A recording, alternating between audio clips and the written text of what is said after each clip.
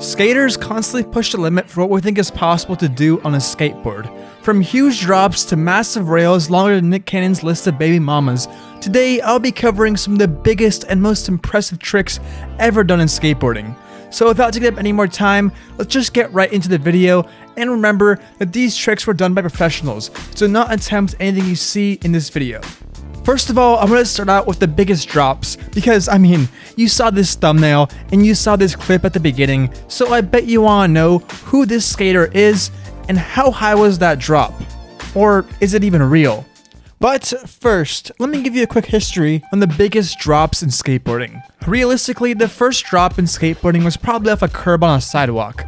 Fast forward a few decades to 1997 and things have gone a long way from jumping off curbs, and by now jumping down stair sets and grinding rails is a typical thing to see in skateboarding. Then here comes Jamie Thomas, a young pro skater working on his part for Zero Skateboard's Thrill of It All. One day he's at Point Loma High School looking for spots to skate when he sees this massive stair set. His intrusive thoughts must have got the best of him because for some reason he decided to jump it.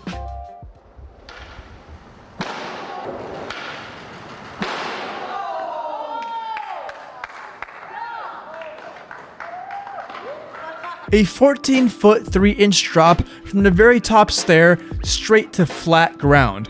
Roughly 17 feet in total if you account for the height of his ollie. This feat marked a turning point, a new benchmark for skaters around the world.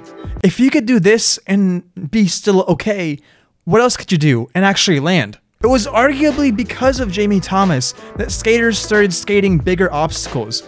Skaters such as Josh Casper, Don Nguyen, Ali Boulala, Diego Bucciareni, Corey Duffel, Ryan Sheckler, Andrew Reynolds, and most notably known for big drops, Aaron Jaws Himoki, who is currently in a league of his own. I mean, I could easily make this entire video just about him, because even in his early days, he was jumping stuff that nobody else would even think of doing. But I already covered that in my skate stories about Jaws, so you guys can go watch that if you want. The issue of most of these early tricks that were landed is the lack of precise measurement. Without someone verifying the height of a tape measure, it is difficult to determine the exact magnitude of these drops. In addition, many of these drops are in from stair sets, so you need to take into account how long it is too. But just to cover what I could find, Wallingberg, one of the oldest iconic gaps, is 4.3 feet high and 7.5 feet long. The Macba 4 block is 6 feet tall, 7 feet long. The Atlanta 5 block is 7.5 feet tall and 11.5 feet long, or 7 feet tall and 22 feet long if you include the curb. The Nashville Legislative stair set is 8.5 feet tall, 19.5 feet long. El Toro is about 10 feet tall and 17 feet long. The Jaws blocks are 13 feet high and a staggering 27.5 feet long, and the iconic Leon 25 is 14.7 feet high and 21 feet long. The one thing you need to know when you take these numbers into account is you cannot just roll off the edge. You need to ollie, which on average adds about another 2 to 3 feet to the total height. To this day, the Leon 25 stands uncontested as the biggest drop ever done to flat that was landed in skateboarding. But in 2022, Jace DeTomassimo was the only one to get close to beating the record, falling short by only a few inches when he ollied this gap at 14 feet 6 inches, which has now been dubbed as the Miami Leap of Faith.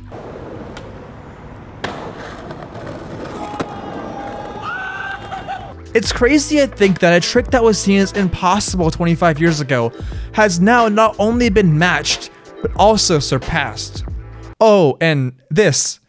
Well, that's gotta be like, what, 20, maybe 30 feet, right? But a stout observer might notice that he landed into the slope of a curb, so technically it's not the flat, so it doesn't count, right? Well, sorry to break it to you, that would definitely count, but also, this video is fake.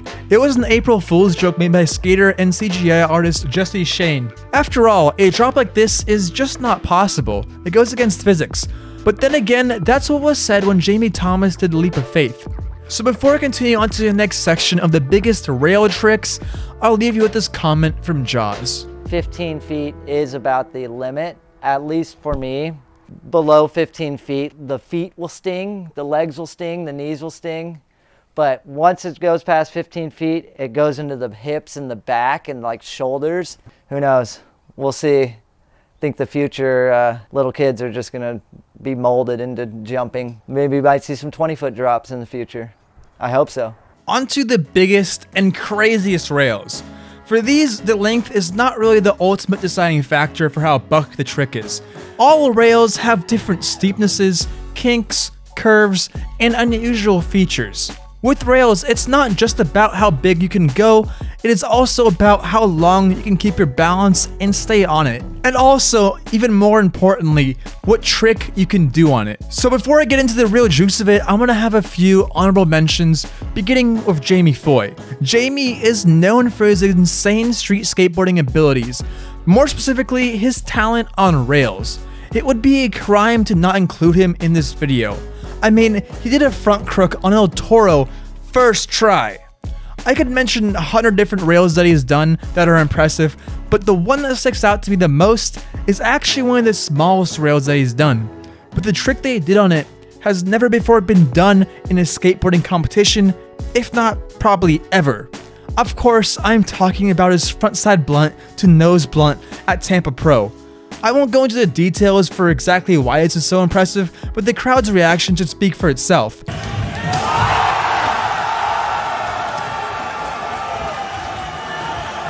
Basically, he did one of the hardest tricks on the rail back to back, but also did a 180 in between them. Just absolutely mind-blowing. My next honorable mention is Chase Webb's Super Mutant Rail. Chase Webb is known for skating some really insane rails. From really long rails to short but gnarly to rails with gaps in the middle, Chase can do it all. But nothing has put up a battle against him quite like this rail.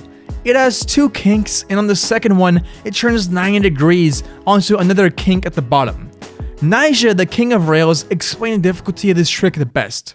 Definitely one of the gnarliest things, not only that he's done, but done on rails and kink rails in general. Doing a trick like that where there's so much going on, it's just so gnarly. But as soon as you're on the ground, you already got to be thinking about getting on the front board, and there's just so much that could go wrong. To say it was a challenge is an understatement. It was a war.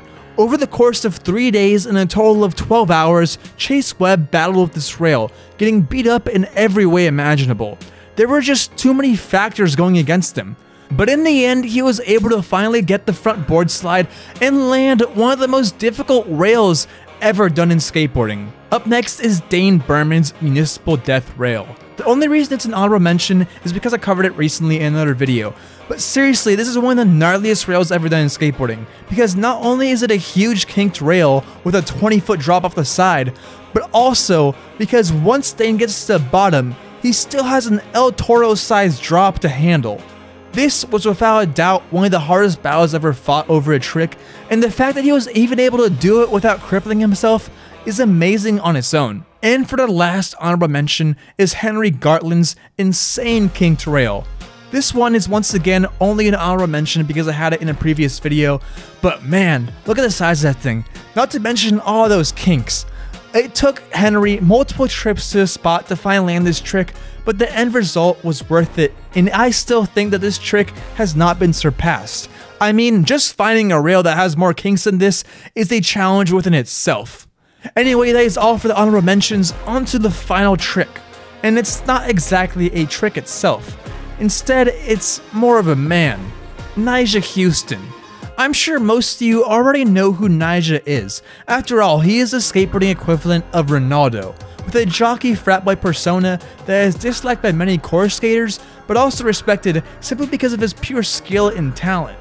After Tony Hawk, Nyjah is perhaps one of the most well-known skaters to non-skaters, and that's for a good reason. Nyjah, put simply, is a very well-rounded and consistent skater. He dominates competitions because of this, but also some people complain that because he is so consistent, his style looks robotic because it is too perfect. But besides his impressive SLS gold medal collection, his talent skating rails is perhaps the biggest thing that sets him apart from all other skaters. There is almost nobody that can match the size and difficulty of the rail tricks that he does, and it's been that way for over a decade now. Even as a little kid, Nyjah was showing up the pros of that time. But it wasn't really until his video for Real Street 2012 that Nyjah really got recognized as a legend for the rails that he was skating, ending with him winning $50,000 after getting gold for his part. And with a quick glance, it's easy to see why he's won. Still, over 10 years later, every single trick holds up to the modern skateboarding standard and is wildly impressive. There are people that can kinda catch up with Nyjah and his video parts, but Nyjah's the one who's been setting the standard for years. Which brings me to the biggest video to come from Nyjah, Till Death. There is a reason this video has 10 million views on YouTube, which is a record within itself if I'm not mistaken. I mean, can anyone name a skateboarding part or a video that has over 10 million views? Please leave it down in the comments below. This video features many groundbreaking tricks for skateboarding, most of which are done on rails that most skaters would be even too scared to think about doing a simple board slide on. It's better for me just to show you rather than explain, but by far my favorite trick in this video was his 180 turn mid-grind. I honestly don't even know what it's called, but I still remember just how shocked I was when I saw it for the first time. The balance and control that this requires is unhuman. Perhaps the most notable trick of that whole part was this rail that I like to refer to as the bush rail. This is not just some long rail, and it is not just a kinked rail, but it is also a very shallow rail. This makes skating it exponentially harder because it requires your balance to be perfect for way longer than on any other rail. And the slower you grind, the harder it is to stay balanced. Hence the name I've given to it, the bush rail, because Nyjah fell into the bushes next to a rail countless times. After this part, Nyjah went on hiatus for about 5 years, spending most of his time winning SLS competitions, shilling worthless NFTs to his followers, partying with influencers, and skating in Hollywood mansions. Then, just a few months ago, he came out with a brand new part. And just as before, he raised the bar for skateboarding once again. To go over all the insane tricks in his video Need That could be a video within itself, because almost every trick is extraordinary. I'll be the first to say that I'm not the biggest fan of Nyjah, but I would also be a liar if I said that this video didn't leave my jaw on the floor on multiple occasions. Obviously, most of all with his ender, which starts with a 50-50 grind up a 5-stair rail that goes through a flat kink and then back down a 21-stair rail. How he managed to find this spot is beyond me. Up with a close second to that trick is this super long front crook up the long side of this rail and then down in the 50-50 on the sharp steep part. But what's even more crazy in my opinion is the extras that were cut out of this video. I really wish he landed this curved kink purple rail, but it seems like he got a little bit too beat up to try it again. Anyway, I suggest that you check out the full videos that I featured in my video, as it is best to experience them in the original form they came in, but now hopefully you can also gain a greater understanding and appreciation for these tricks. All the links are down below in the description, and let me know if you think I missed something that I should include in the next video. As for now, that's all I have. Thank you for watching, and I'll see you guys in the next video. Peace out.